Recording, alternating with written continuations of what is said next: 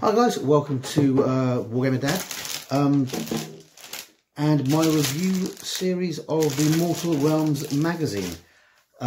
This week we'll be reviewing issue 25. No models of this one, but we're getting a couple of reasonable paints.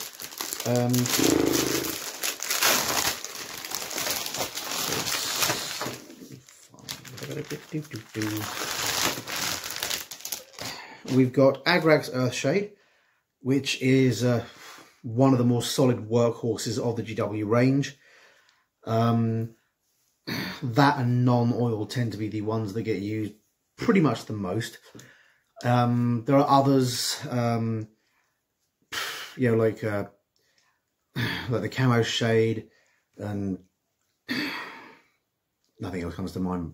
But there are other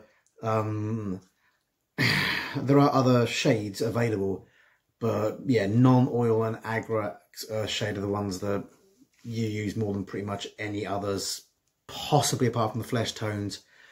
But even then, with 40k armies and fantasy armies more and more having helms and things like that, Agrax is your friend. And then you've got Balthazar Gold, which is a very is a Balthazar Gold, yeah, which despite being called Balthazar Gold is actually a very beautiful, I'm going to open it to show you the paint, very beautiful brown, kind of deep copper colour. Not sure why it's called Balthazar Gold, apart from the fact they were calling everything gold. This is another one of the colours that very much that came out in support of the Stormcast Eternals, along with a lot of other pretty beautiful metallic colours that they've been working on for a while. I think at this point GW's metallic range is probably one of the best out there, if not the best. And they've done their best to solve problems like transparency in metallics. You often got an issue with metallics is that they would sparkle a lot, but when they dried, you'd notice there were transparent bits in the metallic. In a similar way to that you get to yellow. A lot of GW's metallics don't do that as much, or in some cases at all. They've really worked hard on come out with a solid product. Balthazar Gold is a base that makes it worth about 255. The shades are about 475, so that's 4, 5, 6, 675, 7, blah, blah, blah, blah, blah, blah. £7.30 in total. So you're paying 69 pence basically for the magazine, which isn't bad for the magazine. And as I say, you will use all this Agrax Earthshade, which is why it comes in a larger pack, larger pot, and you'll probably get a good solid use out of the Balthazar Gold. It's a fantastic colour. Right, so this one's coming with another one of these fold outs. They're quite good. This one's covering the Forces of Death, including Nagash, Manfred von Carstein, the Bone Reapers, the Master of War, the Night Haunts, and the Flesh Eater Courts, which basically cover you've got Arkan the Black and Neferita, which basically cover the kind of the factions. They don't have all the Mortarks here. They are missing at least one, which is Lady Oleander, who's the Mortark of the Night Haunts. But you have got this guy here, who's a kind of skeletal figure. Apparently called Reikenor, and he haunts the most macabre regions of Shyesh. Yeah,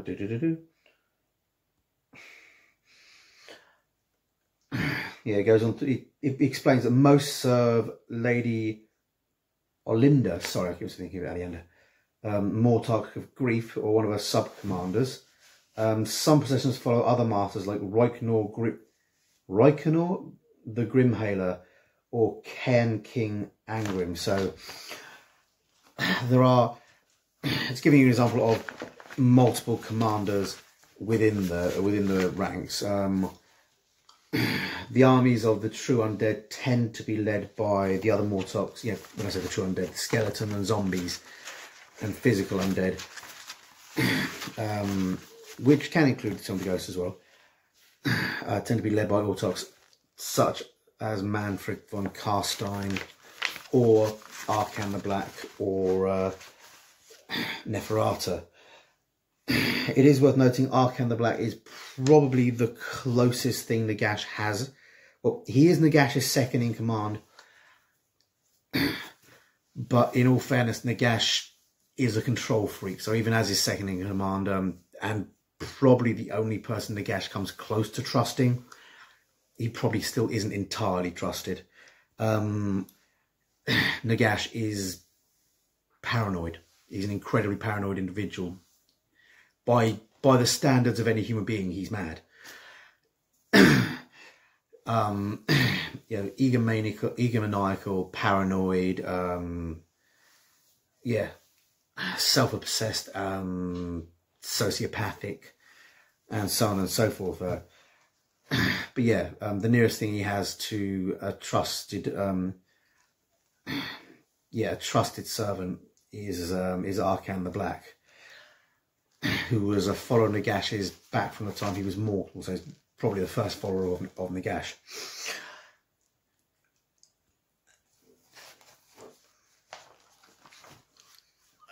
Neferata, when Nagash was cast out, Neferata, in a separate kingdom, tried to kind of replicate Nagash's work, up to and including his elixir of immortality. She got it wrong, and became the first vampire rather than the first completely self-contained immortal. Then Nagash came back, she refused to bow the knee, and he stomped her, and now she serves him. She's amongst the most powerful and glorious of the soul-blight vampires. She is a supreme seducer, a manipulator, weaving lies, illusions, and conspiracies. She serves Nagash as his Mortarch of blood, using her gift of subterfuge to sow his influence.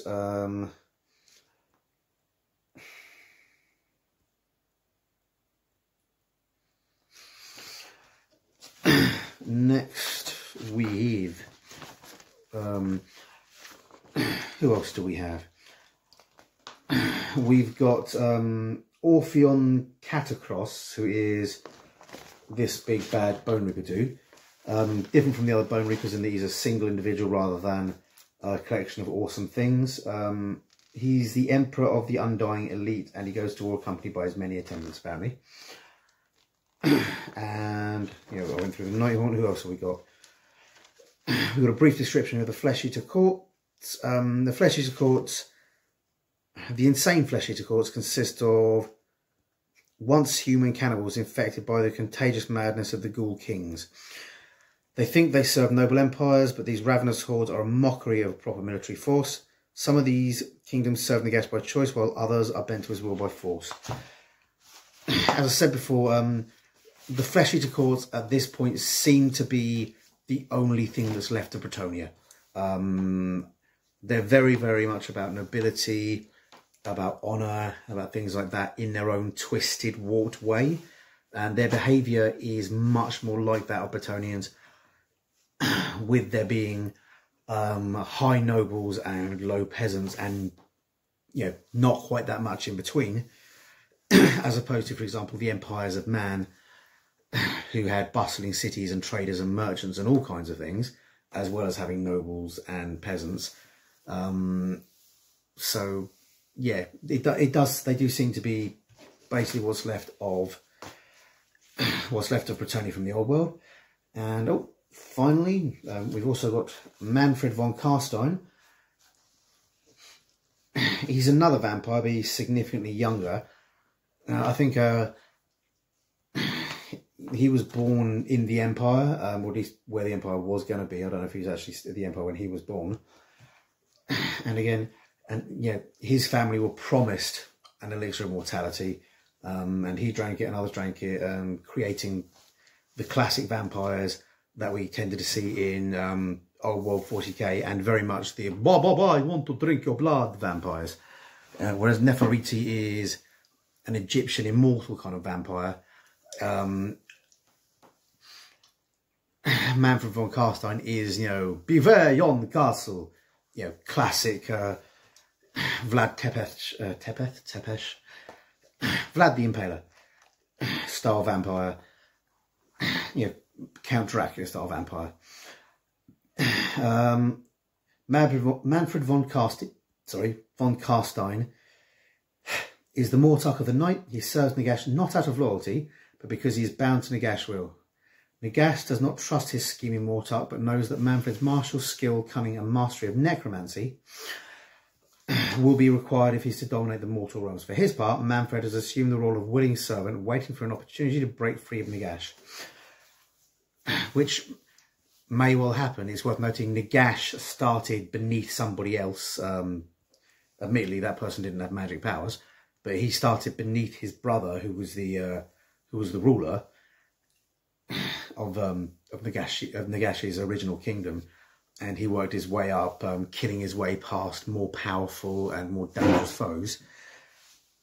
It's entirely possible that somebody under Nagash could rise up, and certainly it takes up a considerable amount of Nagash's energy, watching and waiting for plots and stopping people working against him. But that's what you get when you rule. Yeah, when you don't rule for yourself, you rule by fear and force.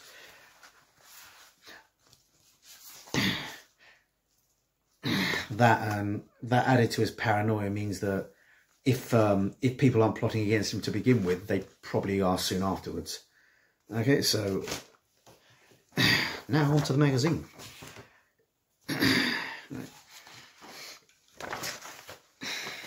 Issue 1, as always, signed by the Mortarch of magazines, Ian. First page, we're going through with some more Stormcast Eternal lore here. 1,000 Storms, Part 4. The forces of chaos have been forced back across the mortal realms, but are by no means defeated. Meanwhile, in the dark realm of death, Nagash's elaborate and malign plans begin to take form. Dun dun dun! So there's that. I am twitchy as fudge today, guys, sorry. It goes on to describe background stuff. The Ebon Circle, Lord Relictor Tharnius Shrine Song handpicks a force from the Lightning Hawk storm host that have been gravely scarred by their many reforgings.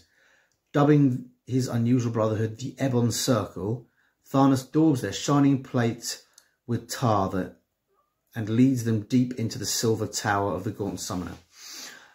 Each grim warrior proves their prowess. Each grim warrior proves anathema to sorceries that might have shattered more coherent minds. I'd like a more coherent mind. As Shine Song had hoped would be the case. Together they banished countless foes with hammer and blade. So that's an interesting thing.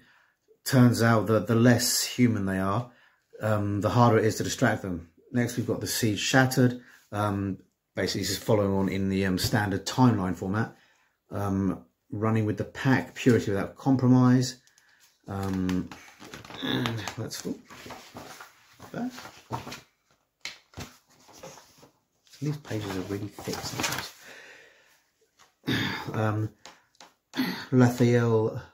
Laetheral Cleansed. Now it is beleaguered by the dreadful war constructs of the clan Skyra. Sylvaneth of the Harvest Boon clans welcome the timely arrival of the radiant sons of Sigmar, whose Dracodian guard descend upon the Vale of Laetheral in a gleaming phalanx. Phalanx is just like a formation. Sometimes it can be square, sometimes it can be triangular. Usually it's locked close together with shields and on foot, but apparently this one's a cavalry phalanx. While even in defence, the Skaven Archwarlock Gleed signals an enfilade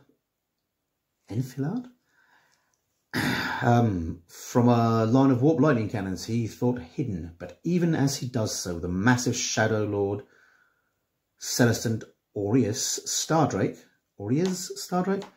engulfs the Skaven artillery crews from on high. Well, it's nice to be high.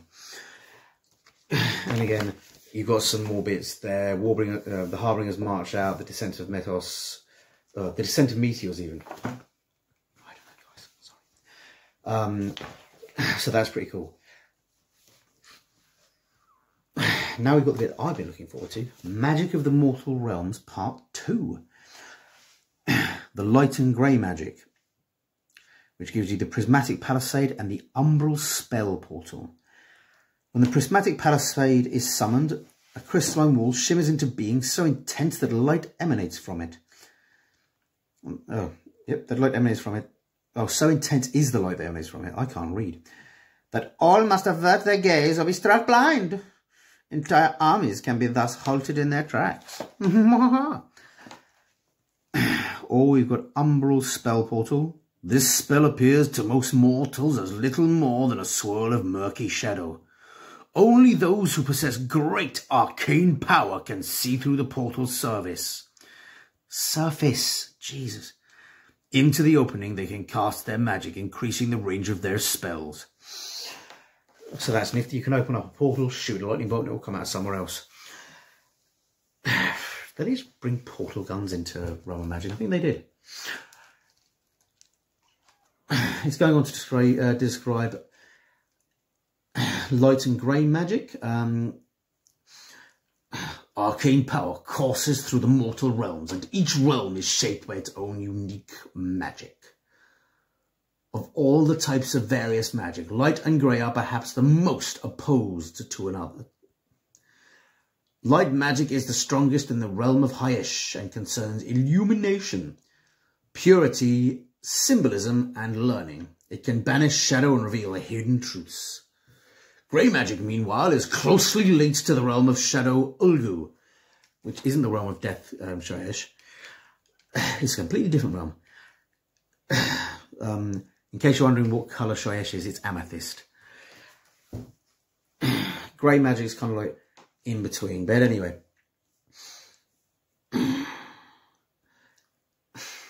Where are we? So, where light reveals, shadow obscures. Green magic is found in shadow and mist, a force of misdirection that fuels illusion and lies.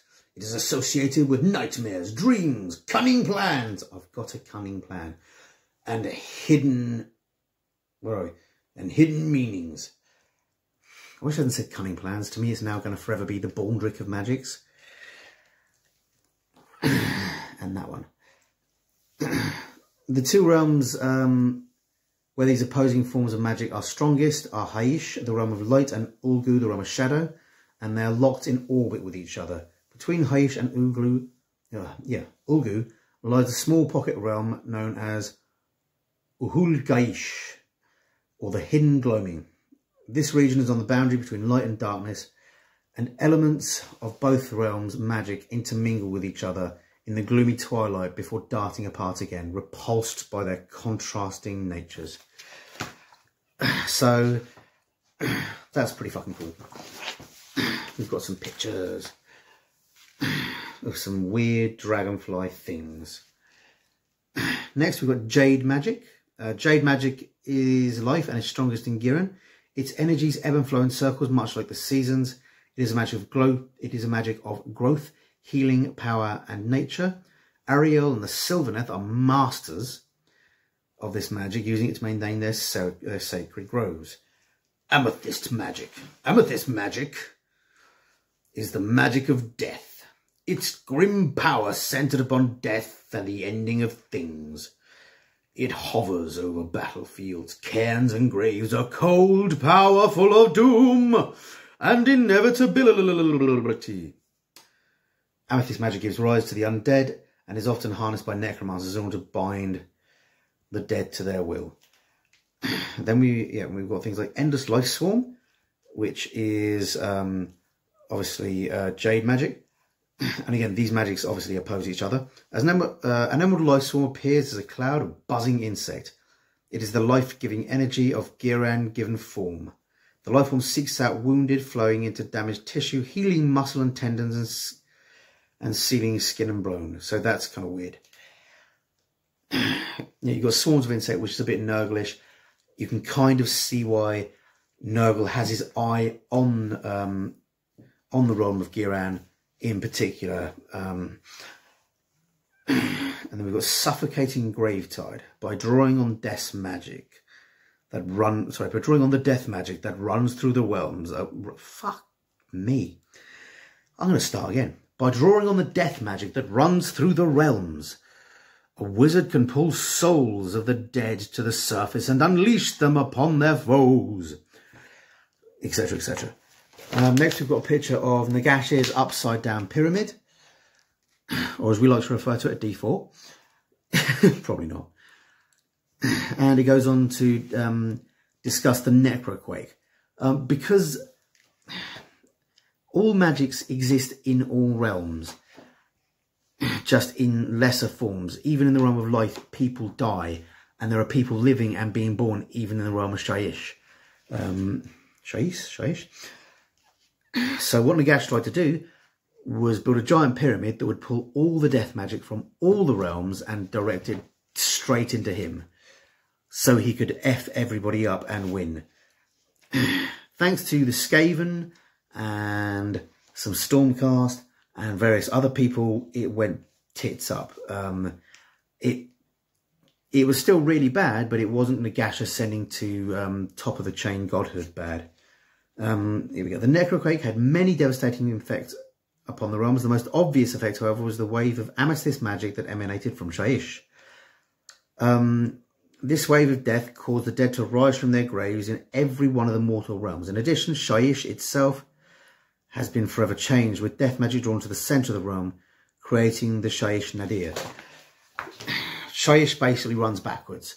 Instead of the death magic being most powerful on the edges, it's most powerful in the middle. Which is a bit of a problem for people. Next, we've got Nurgle, the god of plagues. Nurgle is the lord of decay. It is he who unleashes famine and disease upon the world. Yeah, is that what? Sooner or later, every mortal feels Nurgle's pestilent touch. When crops spoil and wounds fester, the plague runs riot. Prayers are offered to Nurgle, and mortals suffer terrible fates. Anyway, and so on and so forth. Unlike his brother gods, Nurgle is portrayed as kindly and jovial. He is known as Grandfather Nurgle to his many blighted followers. Though he is a god of decay and his body is full of disease, Nurgle loves life, be it a crying baby or a bubonic pox.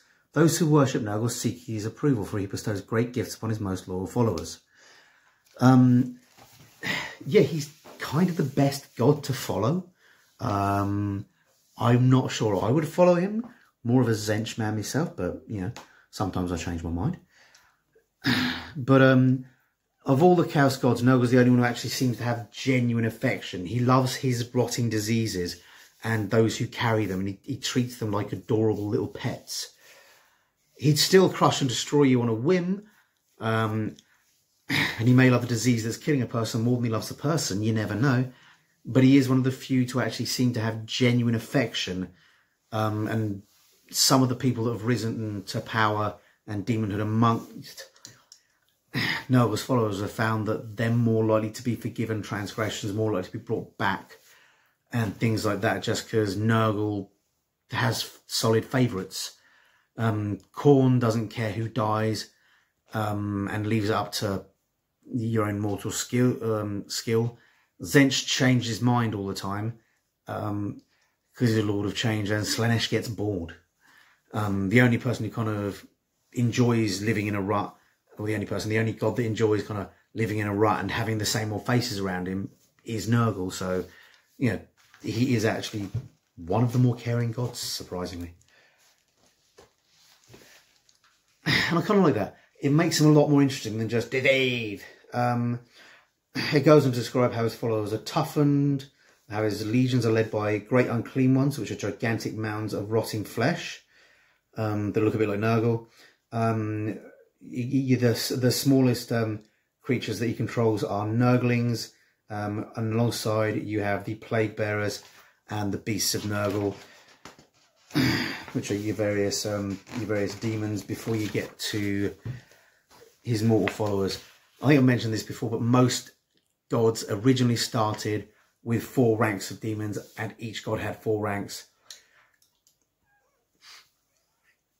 It's changed since then, but basically the 4 Chaos gods were kind of always a bit equal. It was a common GW thing. You can see it, you can still notice it amongst certain things in the... Sorry. They started off with a template, and then they keep to that template. Like Marines and Chaos Marines used to just be light and dark reflections of each other. Imperial Guard were organised in the same way as Marines. With the 4 gods, each of them had 4 levels of demons. Greater demons, which were unclean ones for Nurgle, bloodletters. Yeah, bloodletters? Yeah, of Khorne. Yeah, that's reasonably bloodletters. Yeah, bloodletters of Khorne, for Khorne.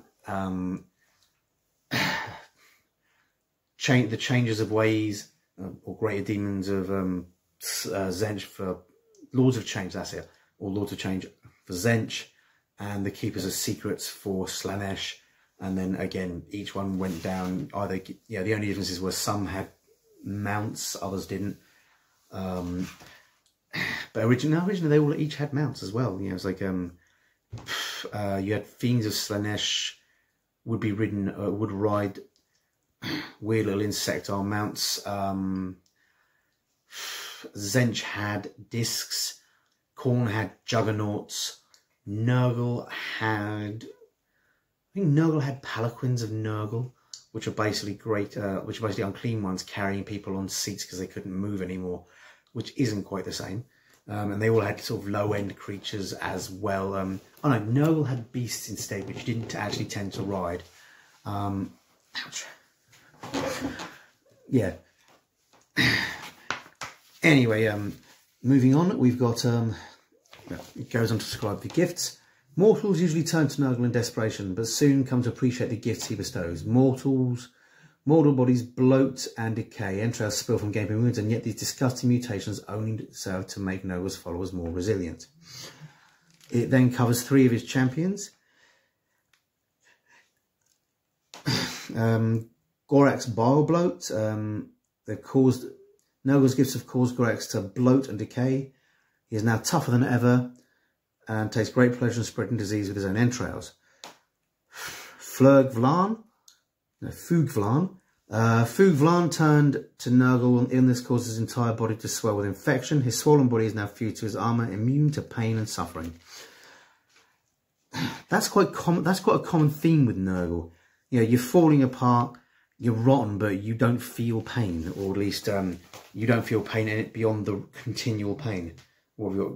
Gyglax. Gyglax was on the brink of starvation when he offered a prayer to Nurgle. A nest of writhing tentacles replaced his groaning stomach, and he hungers no more. So that's pretty cool. It then goes on to describe the Garden of Nurgle. Each Chaos God kind of has their own crib. Some stay the same. Some, like Zench's, are always changing and moving about. Nurgle's is called the Garden of Nurgle. Look, Ren, it's my magic nose garden. Nurgle's own realm is a nightmare jungle of pus-filled rivers, bubbling lakes of contagion, foul-smelling foliage, and lethal clouds of fungal spores. No living being could hope to survive within the Plague God's garden for long. It gives a beautiful description of the garden. You get a good idea of how disgusting it is. Next, we've got the Purifying Flame. This is about Bright Wizards. Bright Wizards are wizards of fire.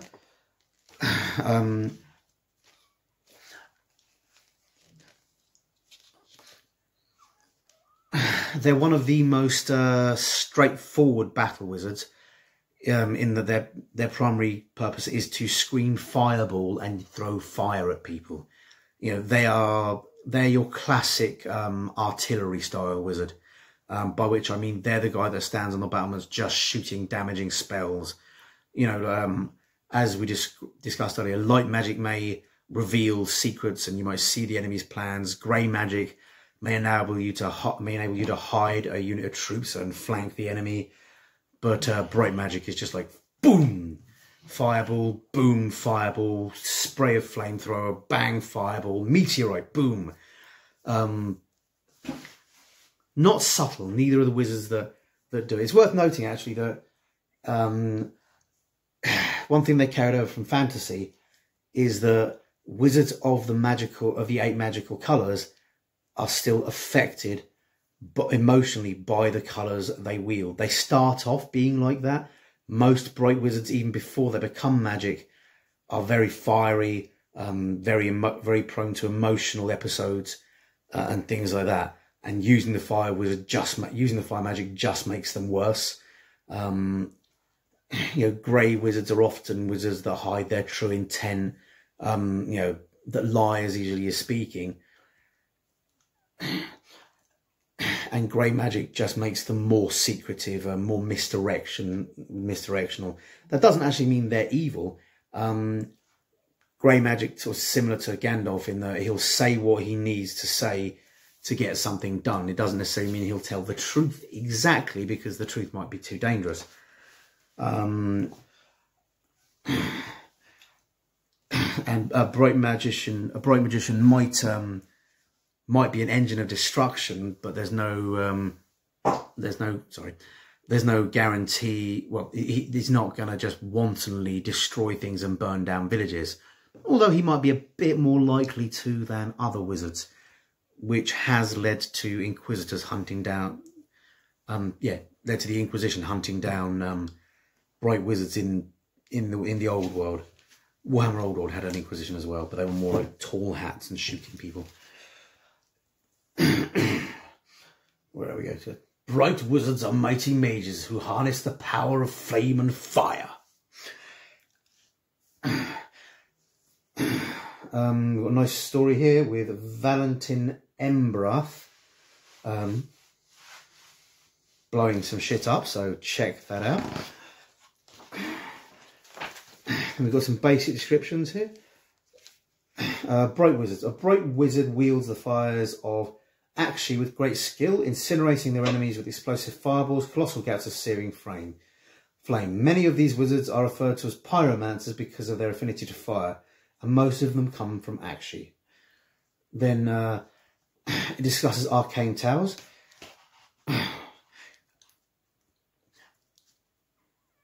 Whilst there is a specific model for arcane towers, it's worth noting that almost no 2 arcane towers are alike. Each one reflects both the magic and the personality of the wizard that makes it. Many wizards work from within a lair or laboratory in which to conduct their arcane experiments. Many of these towers are constructed with magical observatories. From these vantage points, the ever-shifting winds of magic can be observed and acted upon. Dead walkers. Human zombies are amongst the weakest form of undead. I know we've got dead walkers here. Ah yes, wherever amethyst magic is strong, zombies may rise from the dead to attack the living. They are often raised and used as foot soldiers by more powerful undead monstrosities, or by mortal necromancers, or they just turn up. It is totally normal in a graveyard, even if it isn't in Shyish, to walk into it and find that zombies have risen up and have to smash them with hammers to put them back down. That's fairly standard. Next, we're using the Agrax Earthshade and the Balthazar Gold on the Sigmarite Mausoleum. You can see there, once it's painted on, it's a bit shinier and a bit golder.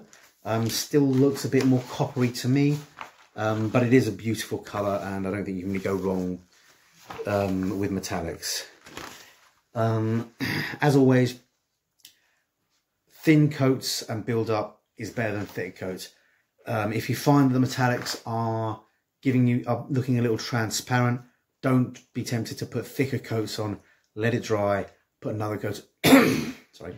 coat on, and then lather, rinse, repeat until you're done. It's also showing you some good shading techniques. You're covering the metallics, obviously, but also in the tops of the gravestones there, you can see it's putting in shade, and you can see down there, it just makes the top of it look a bit darker or look a bit murkier. So that's pretty good. And there's more stuff going on there.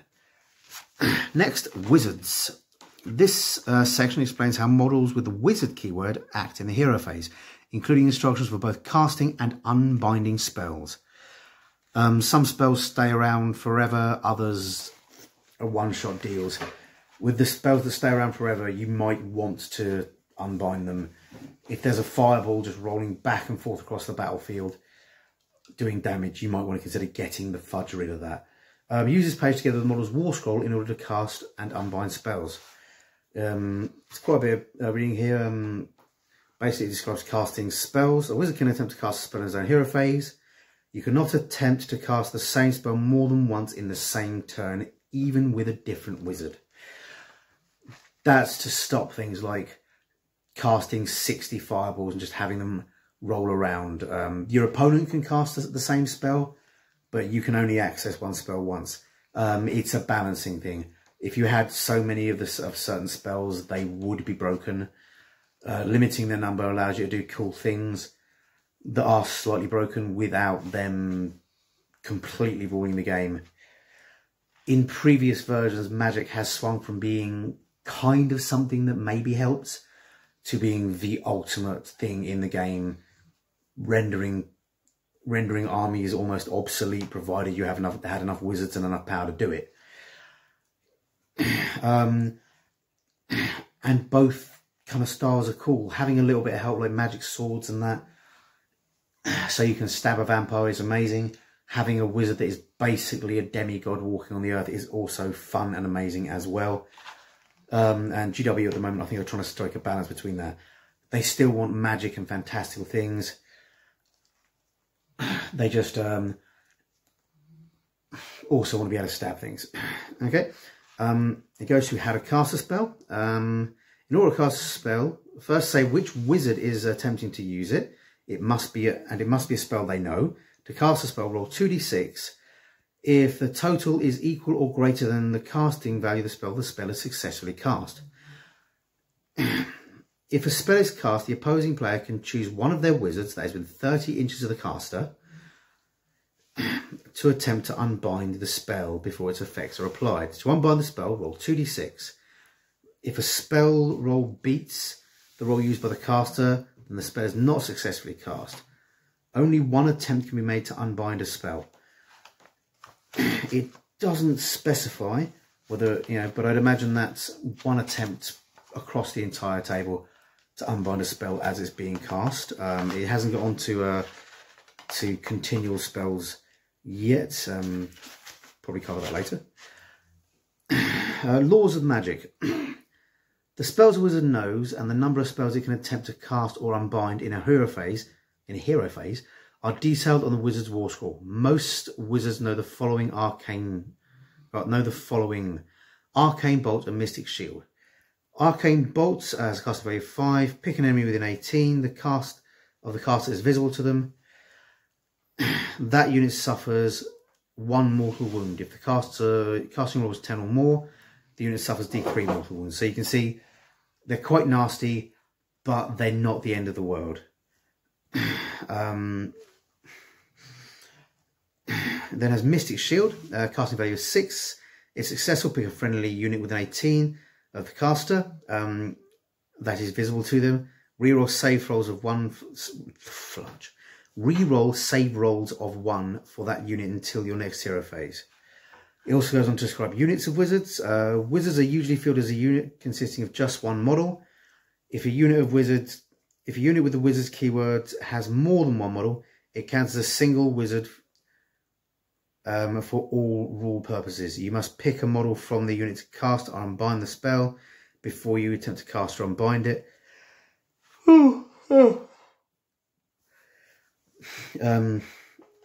Measure the distance and check visibility using the model you picked. So you've got to pick one guy.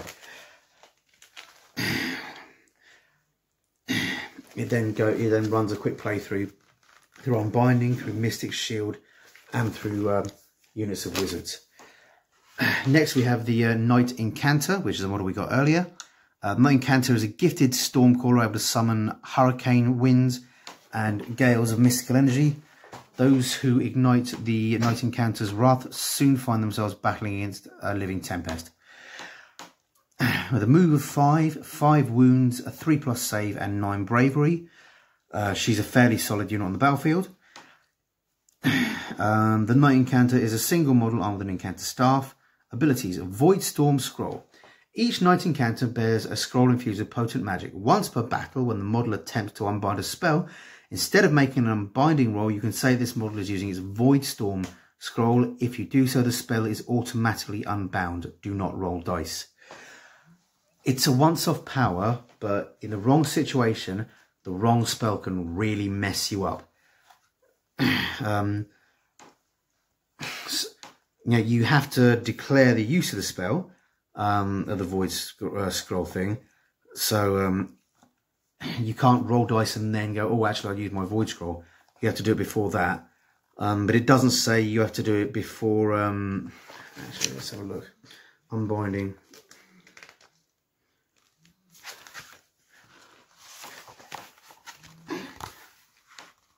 It doesn't say when you unbind a spell.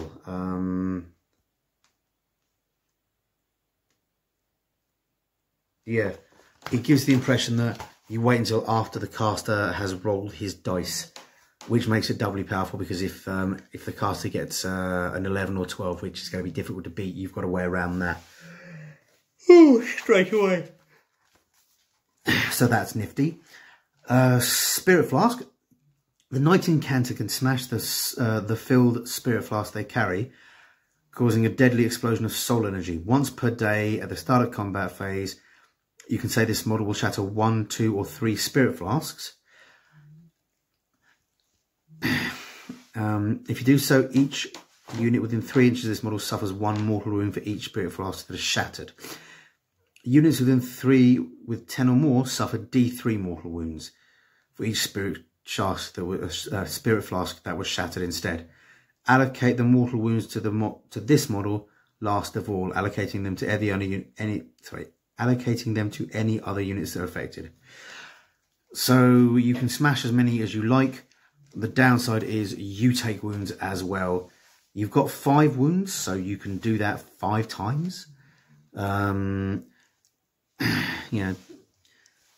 Total of 1 wound each round, 3 wounds 1 round, 2 wounds another round, whatever you want.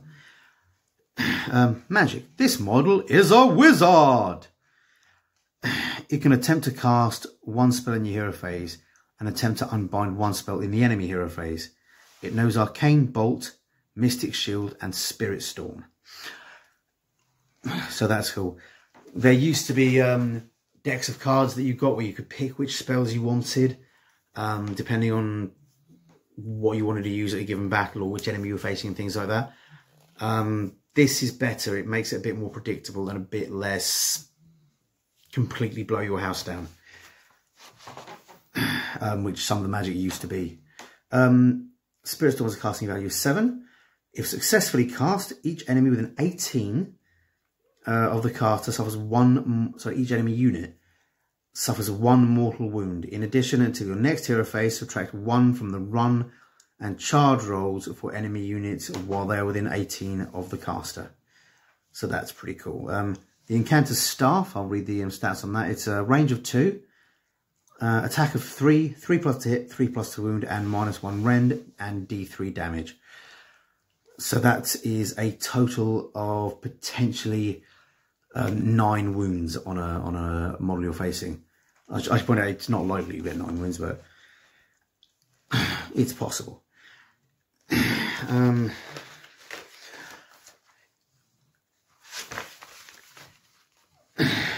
It then goes through to describe the Knight Incanter abilities. As we've just gone on, you've got Spirit Flask.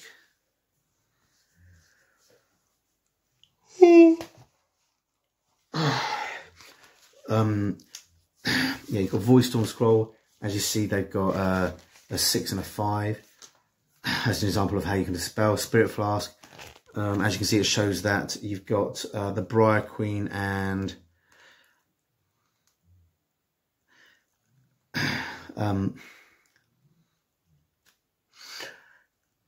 no, this is different how I thought it worked. Ignore what I said about smashing them. Once per battle, I missed that bit. You can only smash the flasks once per battle, so you've got 1, 2 or 3 wounds. But again, the disadvantage is you wound yourself. It also points out here clearly that he smashes 2. Here she smashed 2 other flasks. The Briar Queen is within 3 inches of her. And the Night Quester is within 3 inches of her. So they both take damage. And you allocate it to them, then to her. And finally, you've got the Spirit Storm, where you've got her standing in the middle of a hurricane there. And it's got the two different outcomes. You've got a unit of models where one unit suffers a wound, or you've got an individual model where that individual model suffers 1 wound. So that works in different ways. Next, we've got the Briar Queen and the Thorns of the Briar Queen. I'll just quickly run through the stats on these ones. Wounds 5, moves 6, save 4, bravery 10. The Briar Queen also has the Rending Scream, which is a range of 10, 3 attacks, +3 to hit, +3 to wound, -3 rend, and 1 damage. So that's going to be able to do some hurt to most things. The Briar Whip, which has a range of 3, 1 attack, 3 to hit, 3 to wound, -2 rend, and D3 damage. So again, that's going to be likely to cause some damage to something, even though it only has 1 attack. The Briar Queen is a named character that is a single model. She is armed with a Rending Scream and a Briar Whip. This model can fly. Ethereal, this model can ignore positive or negative, must ignore positive or negative modifiers to save rolls. Magic, the Briar Queen is a wizard. She can attempt to cast 1 spell in your hero phase and attempt to unbind 1 spell in the hero phase, in the enemy hero phase. She knows Arcane Bolt, Mystic Shield, and Vortex and Howling Vortex. Howling Vortex, casting value is 7. If successfully cast, pick a point on the battlefield within 18 inches of the caster that is visible to them. Roll 2d6 for each enemy unit within 6 inches of that point. If the roll is greater than the value of the unit's move characteristic, or that roll is double, a double. So if you roll double 2 and their move characteristic is 16, you still do this.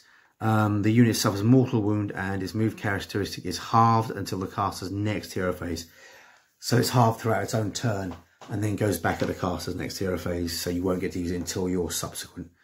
Yeah, you won't get to use it your next turn. You won't get to use your character's movement normally your next turn. You'll only get to use their movement as it was in the subsequent turn after that. Next, we've got Thorns of the Briar Queen, which have got 1 wound, 6 inches movement, a 5+ save, and bravery 6. You can see where you want the Briar Queen with them. They've got a Malignant Weapon with range 1, attacks 2. 4+ to hit, 4+ to wound, no rend and 1 damage, which is reasonably respectable. The Thorns of the Briar Queen is a unit that has 6 models, each armed with a malignant weapon. Varclav the Cruel, leader of this unit is Varclav the Cruel. Add 1 attack characteristic to Varclav the Cruel's malignant weapon. In addition, this unit has the bravery characteristic of 10 instead of 6, while it includes Varclav the Cruel. So he's somebody you want to kill straight away. Or you want to protect, depending on whether or not you're playing them. This unit can fly. Ethereal, this unit ignores positive and negative modifiers. Grasping Chains. Spectral Chains ensnare the victim, rendering them helpless. You can re-roll wound rolls of 1 for attacks made by this unit that target an enemy that is within 3 inches of 2 or more models from this unit. So that's pretty cool. And again, we've got the instructions here on how they work, so that's pretty straightforward. Next, we've got a little story here bit leading up to the battle. The skirmish at Hallowstone Hold, and we have the battle. Still using the main battle mat. Lay out your battle mat, gather your dice, rangers, and tokens. Make sure you have the rules reference sheet 1 and your war scrolls to hand. Choose who will play the Stormcast and who will play the Nighthaunt. Follow the setup instructions below. As we can see, as per standard, we're setting up in our own zones end to end. The armies are for the Nighthhaunts. In the dead corner, the Briar Queen, the Thorns, 10 Chain Rasps, and 9 Grave Wraith Stalker. In the lightningy corner, Xandria Azure Bolt, 5 Sequitors and 5 Castigators. So that's pretty cool. The setup is players alternate setting up units one at a time. I think we finished first. Stormcast Eternals must be set up wholly within their territory. Nighthaunt units must be set up wholly within their territory. The printed terrain on the battle mat has no effect on your game. Your models may move and fight as if it were not there. First turn. Nighthaunt player has the first turn in the first battle round. Follow the instructions on reference sheet 1. Sorry. Battle plan A, gear round 1 to play through the game. Glorious victories. When the game ends, when one player has no models left on the battlefield. Again, we've got the little guidance where you can go to get more information, where they recommend you go. They're totally right, go those places, and your independent stockists too. Next, we have the page that I think a lot of people actually look forward to. Coming to the Mortal Realms, issue 26, Azerite Ruins. You've got some more Azerite Ruins, which look slightly similar to the ones you've had previously, but unique in their own way. You then got Discover the Sylvanesh and Movement Tutorial on page 26. Haven't we done movement already? Then for issue 27, something nice for me. Storm Sires Cursebreakers. So we've got 3 awesome looking models there. Look like they work with the badass babe that we've been using. Battle games in the Age of Sigmar, blah blah blah. It will be covering the Storm Sires Cursebreakers. It's going to have Discover the Ossiarch Bone Reapers. That will be very interesting. The Ossiarch Bone Reapers are the newest faction in the Undead, and they are very, very nasty. And then more core rules and war scrolls. This dragged on a little bit, partially because we had extra stuff, partially because I was a bit tired and I think I had to repeat myself a couple of times. Hope you guys enjoyed that, and I hope to see you next time.